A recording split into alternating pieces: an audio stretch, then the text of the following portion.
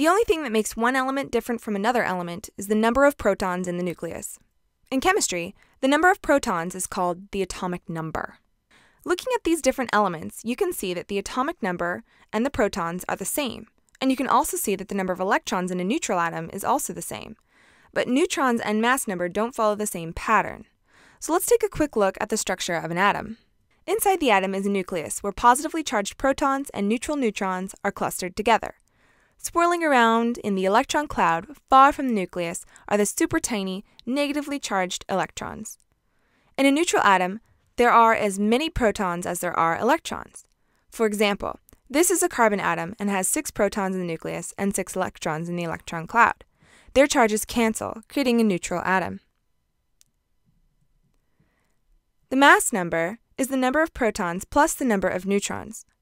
If you add up the atom, there are 6 protons and 6 neutrons, making the mass number 12. Oftentimes you'll see an element symbol with a number like C14, or carbon-14, or C with a 14 superscripted. These numbers are telling you the mass number, which is the number of protons plus neutrons. If you know the number of protons, which you can look up on the periodic table as the atomic number, then you can do a little subtraction. So the question is, how many neutrons are there in C14?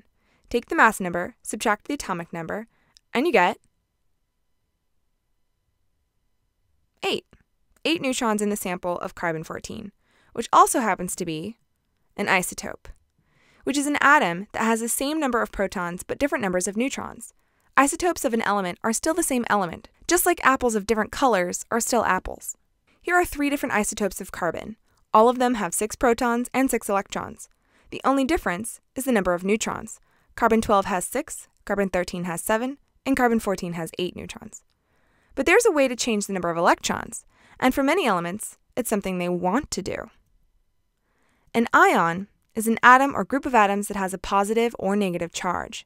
They get a charge by either gaining or losing an electron. Sometimes atoms gain an electron, which outnumbers their protons. This is how anions are formed.